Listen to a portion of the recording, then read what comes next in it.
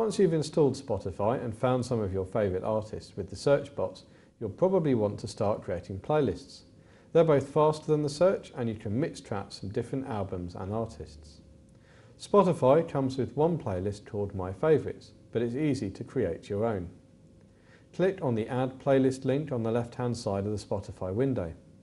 The new playlist will appear and you can type a name for it. We're going to call ours Elton John. Next, find the tracks or albums that you want to add. To add a track, drag and drop the title onto the playlist name. To add an entire album, drag and drop the album name instead. You can share your playlist with other people by right-clicking on the playlist name and then left-clicking on Copy HTTP link. Paste this link into an email or instant message.